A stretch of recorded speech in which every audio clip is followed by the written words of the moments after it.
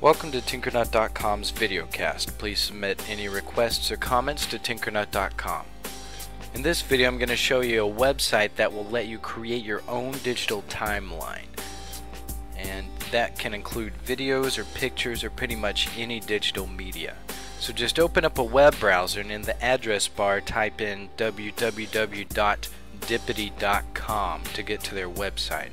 And then just click on where it says You at the top, and this will let you either create an account or sign in if you have a previously existing account.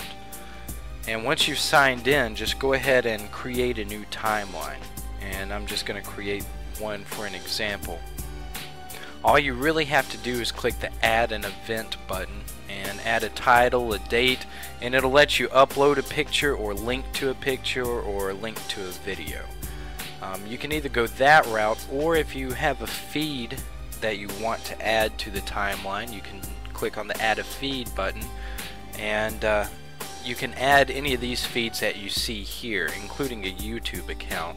So as an example, I'm just going to show you my YouTube account on a timeline.